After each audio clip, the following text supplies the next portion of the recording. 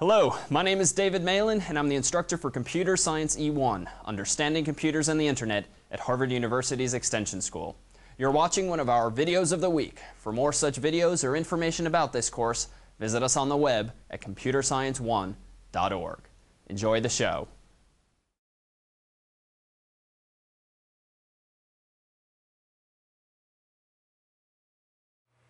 Hello, I'm Dan Armendariz, a TF for Computer Science E1. You're watching one of our videos of the week. In this video, I'm going to talk to you about wiping a disk. So do you know what happens to a file when you delete it off of your computer? It doesn't actually get deleted in many cases. Let me explain. Right here I have a diagram representing a basic hard drive. So in the middle here, there exists what's called a file allocation table. This table has lists of all of your files on the hard drive and the locations of where these files, the data that make up these files, reside on the hard drive itself. So for example here in number 3 you can see that I have test.txt. So that means that the data from test.txt exists in the sector number 3 right here. So I also have a song called song.mp3, and that exists over multiple sectors because sectors have only a fixed size, and so files that are larger than that must take up multiple sectors. So song.mp3 takes up sectors 4 and sectors 5. So when you delete a file, what happens is that it doesn't actually erase the data of the file itself out of the sectors. All it does is the computer goes through and erases the reference to that data in the file allocation table. What I've done now is erase test.txt. The computer marks this as now being empty and doesn't touch the data in the sector at all. So the data that's still in sector 3 still contains test.txt.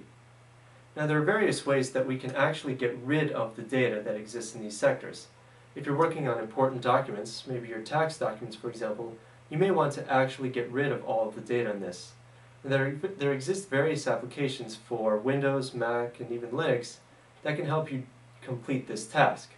I actually have in front of me here a Macintosh computer, and I will demonstrate what happens. So let's say that I delete this file called temp. So it's thrown into the trash. Now normally what I will do is go to the Finder menu and click Empty Trash. It brings up a dialog box asking me if I'm sure I want to do this, so I click OK. Now you'll notice that it actually was removed quite quickly. This is because it's only removing the reference. This doesn't take a computer very long to do. So now let's remove this other file, temp.2. So I've put it in the trash. Now I go up to the File menu, or I'm sorry, the Finder menu, and click Secure Empty Trash. Now the Secure Empty Trash option is an option that exists in the Mac OS. What this does is not only does it erase the reference in the file allocation table, but it actually overwrites the sectors that contain the data with junk information. Not once, not twice, not 5 times, not 10 times, but 35 times. So it's just going to write random ones and zeros over this sector 1 time, 2 times, 3 times, and so on, 35 total times. This ensures that the data is actually gone off of your hard disk. So going back to the screen here, it's asking me if I'm sure that I want to do this. By doing a secure empty trash, I'm actually going to completely lose the files, so there's no going back. When I click OK, we'll see that it actually takes a little while longer in order for the computer to fully erase this particular file. It's still going, in fact. So now you may be wondering, well, if it's only erasing the reference, it must be possible to recover deleted files. This is true to a certain extent. If the computer has not overwritten sectors that it considers empty, then you will be able to recover the files. So if you accidentally delete a file, you can find, using Google perhaps, a program or programs that are known as undelete programs. These will help you recover deleted files. However, if you have written data to your disk since the last time you deleted this file, you're decreasing your chances of being able to recover it. So let's say now that you are going to sell your computer. You want to erase everything. Normally just doing a format on the computer isn't going to do much. All of that data is still there. It essentially does the same thing. It just clears the file allocation table, but the data still exists on your actual hard disk. So this is where we have to do something called wiping a disk. Now, the tools that come with the Mac OS will actually help us do this. So if you open up your Macintosh HD, go to the Applications, scroll way down, find the Utilities folder, and go to Disk Utility. It shows a list of disks that you have connected to your computer at the time. So right now I have an external USB thumb drive that I want to erase completely before I sell it to my friend. So I can click on the drive.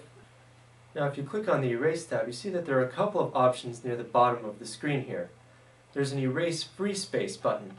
What this will do is allow you to just erase the free space on the hard drive. Or in the example of this here, it would erase the first 3 sectors and sector 6, but not my song.mp3. Now I have a couple of options from this Erase Free Space. We can zero out the deleted files, which means that it doesn't write random data, it just writes all zeros over the empty sectors. It can do a 7-pass erase, which only means that it writes junk data 7 times, or it can do a 35-pass erase, which takes a lot longer, but is a bit more secure as well. So I won't actually do a 0 out or a 7 or 35-pass erase of the free space right now, because this actually takes a long time. A 35-pass erase of all of the free space on a hard disk or even on an external thumb drive can take a very, very long time. I'm talking order of hours, or depending on the size of the disk, maybe even a few days. So keep this in mind when you go ahead and erase the free space on your disk. Now there are other options. Let's say that I just wanted to erase the disk completely. Like I said before, I just want to get rid of everything before I sell it to my friend. Now there's an erase button, but this will only format the drive. Like I said, this will only erase the file allocation table and the data will still exist. So instead, let's go to the security options. So here we can see that the default is to not erase any data. This is not what we want in this case. The other 3 options are similar to the erase free space. We can write zeros over everything, we can do 7 passes of junk data, or we can do 35 passes of junk data. Now again, you have to weigh your options here. 35 pass erase of a very large disk will take a very long time. So in this case, this is a 2 GB disk, so I think a 7 pass erase will do. I click OK, and then I click Erase. Now it's going to ask me if I'm sure, because once I begin the erase of this particular thumb drive, that's it. I cannot recover the data from this thumb drive. I'll go ahead and click Erase. And now it says at the bottom here, might be cut off, it's saying Secure Erase, pass 1 of 7. This is taking a long, long time, I tell you. I'll tell you when it moves to the second pass. So moving on, there's also a tool for Windows called dban that will do a similar thing. So here I actually have hidden a Google search for dban. It's called Derek's Boot and Nuke. So if you go to dban.sourceforge.net, as you can see here, you can download it and you'll be able to securely erase the data off of your hard drive on your Windows machine. The Department of Defense actually has specifications for what it considers secure file deletion. The 35-pass secure erase that I showed you a little bit earlier is one of their highest specifications for securely removing files from your hard drive. So let's take a look again at this disk erase. Alright, well it just started pass 2 of 7. So as you can see, this is going to take a little bit of time. Time that we don't have in this video of the week. I hope you'll join us for others though. My name is Dan Armendariz. Thank you for watching.